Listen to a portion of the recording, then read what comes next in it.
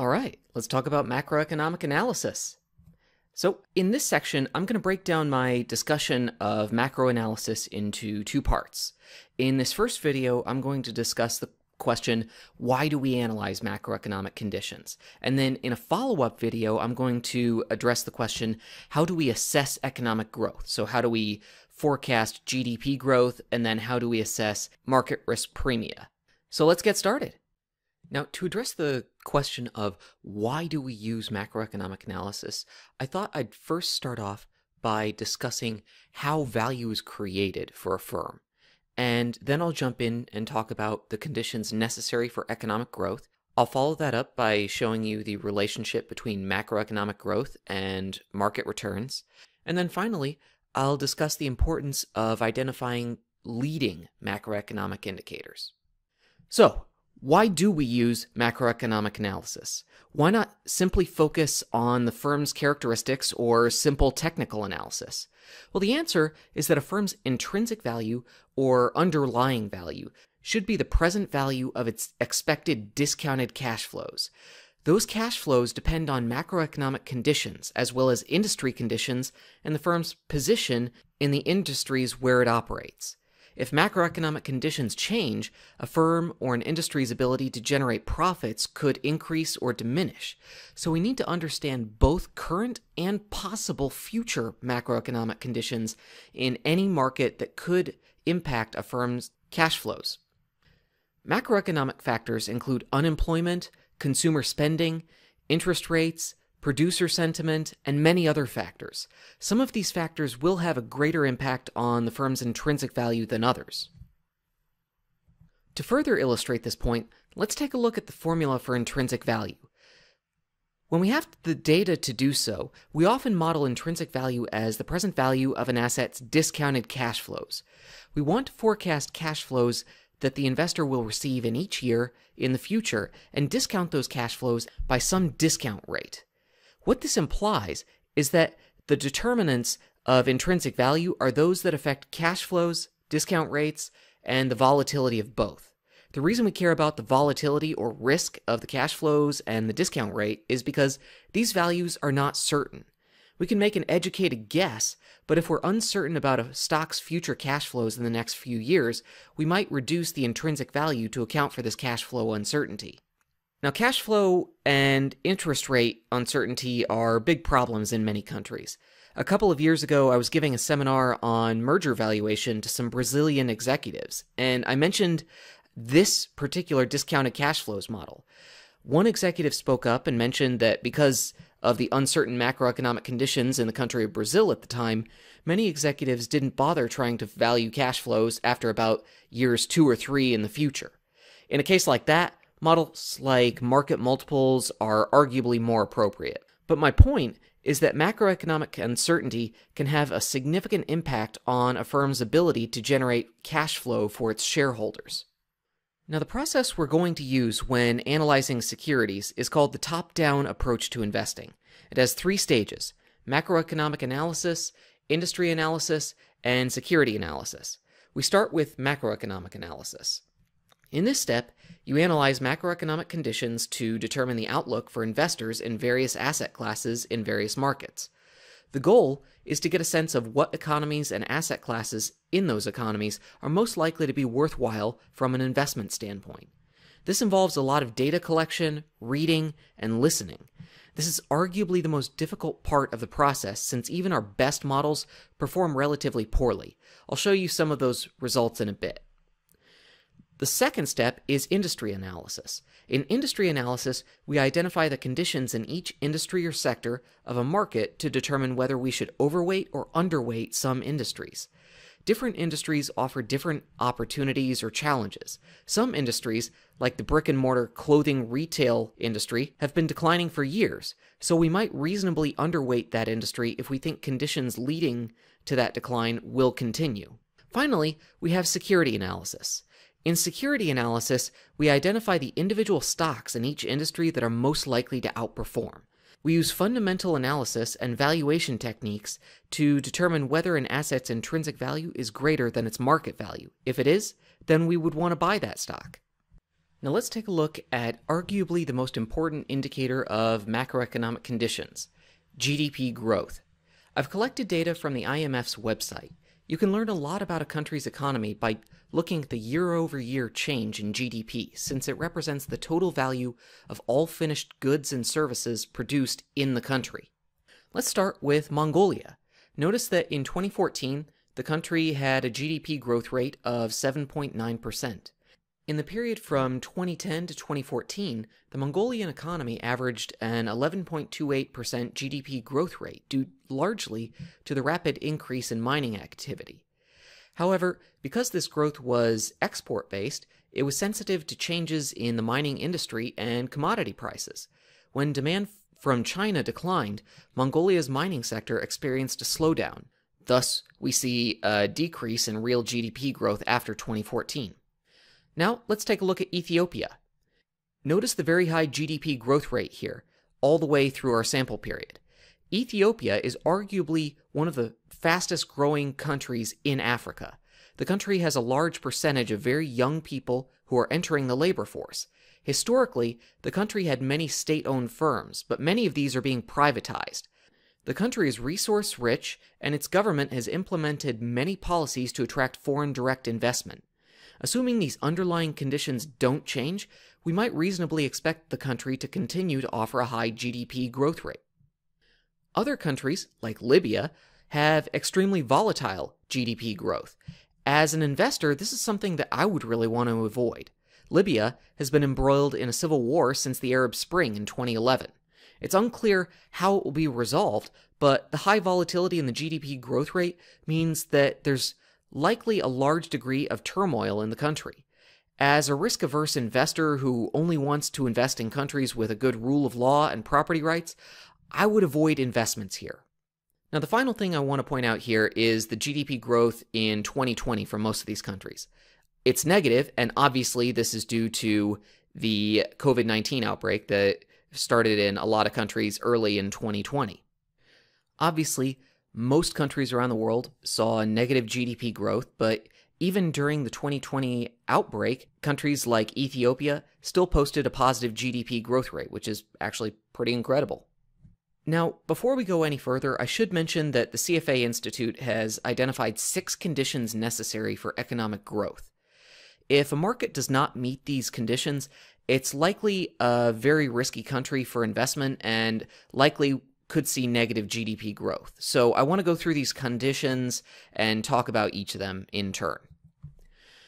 The first and most basic conditions required for economic growth are political stability, the rule of law, and property rights. These ensure that your investment won't be nationalized or seized by the government. In countries with poor political stability, a new government could introduce new laws that reduce the value of your investment. In countries with a poor rule of law, different rules exist for different people depending on who they are and who they're connected to. In countries with poor property rights, your assets are more likely to be seized without due recourse. The next condition we need to consider is whether savings and investment are possible. If there's nowhere to invest, then your ability to receive a return on your investment is obviously not going to be relevant. We also want to ensure that financial markets and intermediaries exist. Financial markets and intermediaries like banks allow us to raise local capital and sell our stake in an investment if we decide to exit the position. The presence of financial markets and intermediaries also help to increase local liquidity and allow for the movement of capital from providers to users of capital that can offer a good return. Next, we want to ensure investments in human capital are being made if we're investing in the long term. Investments in human capital can be in the form of education, healthcare, and other social services that benefit individuals. If an economy has a poor educational system, it's unlikely there's a large pool of local workers that possess the skills necessary for highly skilled or even low-skilled jobs. We also want to make sure there are regulatory systems in place. If we're investing in a firm in an economy without regulations, other competitors could steal intellectual property or undercut our firm's prices by using cheaper, more dangerous inputs for their products. Finally, we would prefer to invest in countries with free trade and unrestricted capital flows. if a country has capital controls which prevent people from moving cash out of the country, this might not be a good investment for us. Capital controls are often used to ensure that there's a large supply of capital in a country, which can help drive down the cost of capital for companies and the interest rate on government debt of that country. If those capital controls are reduced, then we should expect to see capital flight from the country to other countries. If you've looked at an economy and determined that it has the necessary conditions for economic growth, then it's time to determine the current stage of the business cycle. The business cycle refers to the pattern from recession to recovery to recession again. During expansionary periods, when GDP growth is positive, cyclical industries tend to perform quite well. However, during recessionary, also known as contractionary periods, investors flee to safety and low-risk assets. So let's take a look at a brief breakdown of various assets' performance depending on the stage of the business cycle. During expansionary periods, growth stocks have historically outperformed value stocks. Remember that we define growth stocks as stocks with high market-to-book ratios and value stocks as stocks with low market-to-book ratios. During recessionary periods, when GDP growth turns negative, investors tend to sell their shares of growth stocks and use that capital to buy bonds or shares of less risky value stocks, thus causing those assets to outperform. Historically, bonds underperform stocks during most time periods. However, during recessionary periods, bonds tend to outperform stocks, since there tends to be a sell-off in the equity market. Historically, stocks with high betas outperform stocks with low betas during expansionary periods, since cash flows of high beta stocks are cyclical in nature and grow when investors have disposable income. Examples of high beta stocks are airlines, travel companies, auto manufacturers, and real estate developers. During recessionary periods, few people are traveling and buying durable goods like cars and houses, so these high beta stocks underperform. Finally, the tech sector tends to outperform during expansionary periods since many valuations in this industry are based on investor expectations of growth. As investor expectations of future growth fall during recessionary periods, these tech stocks tend to underperform the equity of firms with more stable cash flows. Now, where should you start your analysis of the business cycle and macroeconomic conditions? Well, the statistics you're looking at right now are some of the first data points we normally want to collect. In the US, various government agencies or organizations compile these. If you have access to a Bloomberg terminal, you can collect all of them using the ECST, or Economic Statistics function. The statistics you see here should give you a sense of current conditions as far as the size of the economy, consumer confidence, the number of people looking for work, inflation, and fiscal and monetary policy. If you click on any of the links in the PowerPoint, they'll take you to the Fed's FRED database, which compiles all of these statistics from various organizations. The problem is that these variables, the ones I just listed, don't always predict future growth. Most of the indicators I just showed you are what we call lagging or coincident indicators. This indicates that the value of these statistics indicates either past or current conditions. These statistics are good for identifying where the economy has been and where it is now. Let me show you what I mean. Okay, so what I have here is a set of some data series. I have the change in GDP for a series of countries, and then I have the return of the broadest market index in each of these countries. So these are contemporaneous. So the change in GDP of for 2014, I believe, and then the return in Kenya in their broadest market index during 2014. And then I'll talk about this one in a second. But what I do is I run a regression where I regress the returns of these indexes on the change in GDP. And what you should notice here is that we do see that there is some explanatory power here. So essentially, the change in GDP does help explain a portion of the asset returns or the equity returns in the given country in the given year. And if I look at the coefficient on the change in GDP, what we see is a positive relationship. So when the market expands, or rather when the economy expands in that country, we tend to see more positive returns in that country. It's significant, admittedly only at the 10% level here, but that's because I'm using a very small data set, I think. If I were to increase the sample size, I think that would dramatically increase.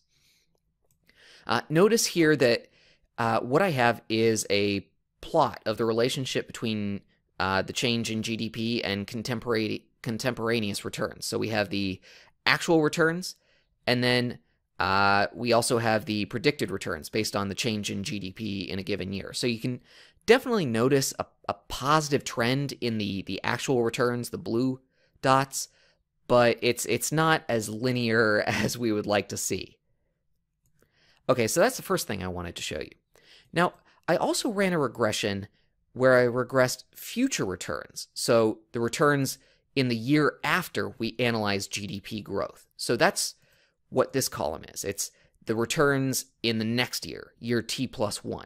So I regress this column on the change in GDP in year t, and notice here that we don't actually see statistical significance in the relationship between the change in GDP and the returns of the broadest market index in that period. So we have even a negative coefficient on the GDP change variable.